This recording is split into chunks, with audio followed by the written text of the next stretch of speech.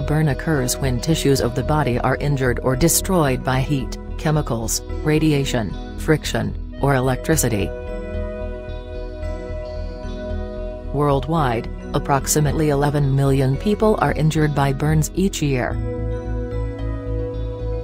Human skin consists of 3 layers: the epidermis,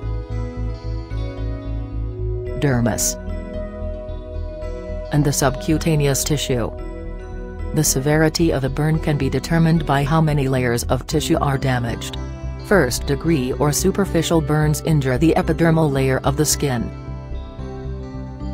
Second-degree or partial thickness burns cause damage to the dermis as well as the epidermis. These burns are characterized by redness and the formation of blisters. A third-degree or full-thickness burn occurs when all layers of the skin are damaged. The burn tissue is often black, brown, or gray in color. Fourth-degree burns damage all layers of the skin and injure underlying fat, muscle or bone tissues, as well.